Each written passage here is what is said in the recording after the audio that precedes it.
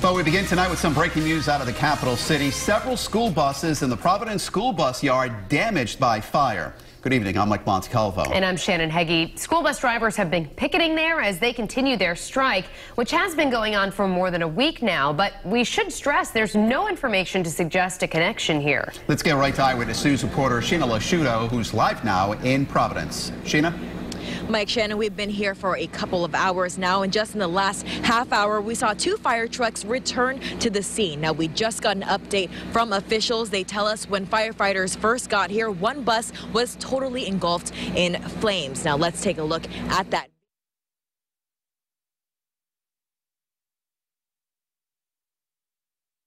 The call came in just after 7:30 tonight.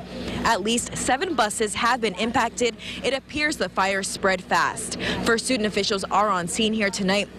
This is the same bus company, like you guys said, that we've been reporting on for weeks, where the drivers in Providence are currently on strike. This is being treated as a criminal investigation. Here's what city officials are telling us tonight. We'll be here most of the night, probably throughout the night. We have some forensic work to do. They're doing some video review as well.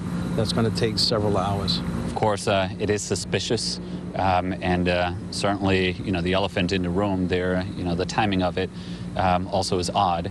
But what we're going to do a full investigation.